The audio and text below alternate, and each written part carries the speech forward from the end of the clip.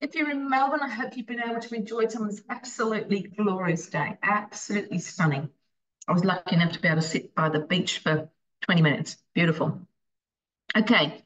Um, I've just been, ever since I've heard the stuff from Oz Harvest about how food waste is the biggest contributor to greenhouse gases on the planet, I've been working out, well, how can I use everything up and not put stuff in the I mean, compost is okay, but if you just put it straight into a bin and it ends up in landfill, it's a disaster. Okay, methane, I don't know, methane factory. So I've cooking some muffins here. These are Magic Muffins by Noni Jenkins. She's thermofit. And I love them because there's a whole stuff. There's banana in there, there's zucchini in there, there's carrot in there. So all sorts of things that might be there looking a little lonely in your fridge and a little bit sad, but you can use them up in these muffins. So absolutely awesome. Also gluten-free. I have preheated the oven to 170, making sure my volume's up. It is awesome. And I have also, oh, tell me to do that, didn't it? 150 grams of buckwheat groats. So I actually have some buckwheat flour, so I'm not going to do that, but super easy on the TM6. Flick through, that's done. Transfer to a bowl and set aside. Now I have 10 pitted medjool dates. All right, I have done it with the other sort of dates, but medjool dates have a particularly caramelizing sort of taste to them. I love them. So just chopping all those up.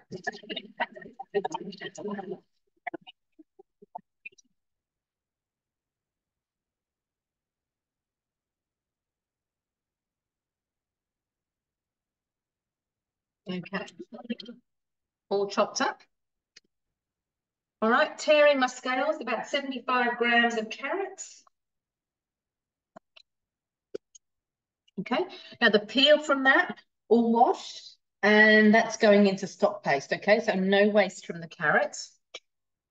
The zucchini, approximately 100 to 130 grams. Again, the end, they're all washed, and the end is going into the stock paste.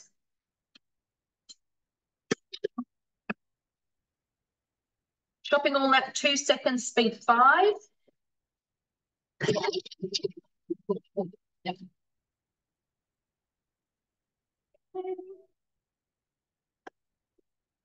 So banana, just to show you, so that's all there.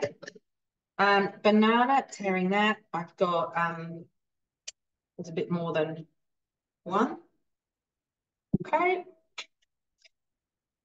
Walnuts, we use pecans in this house, they're going in.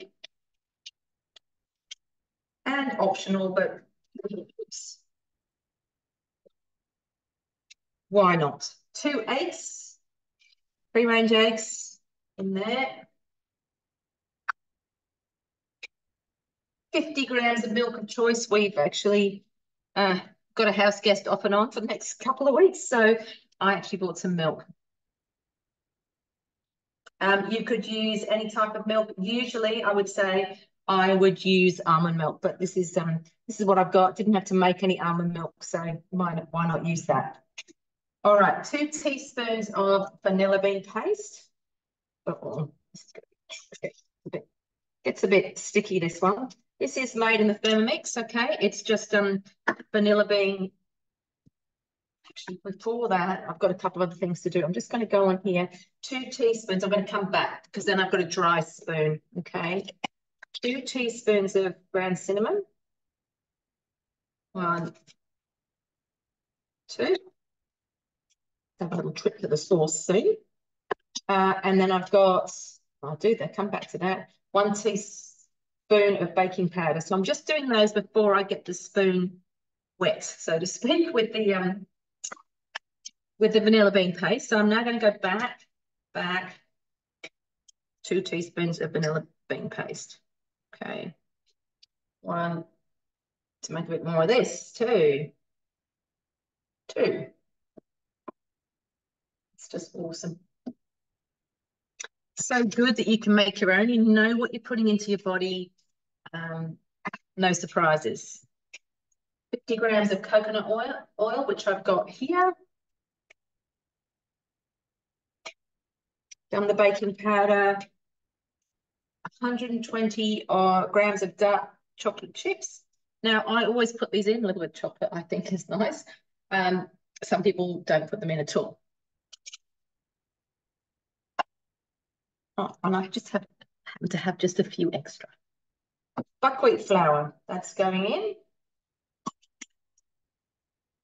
So I think I've got everything. Measuring cup in place. 25 seconds reverse, because we don't want to chop those choc bits up or any of the other things. It's all been chopped as we want it. Speed 4.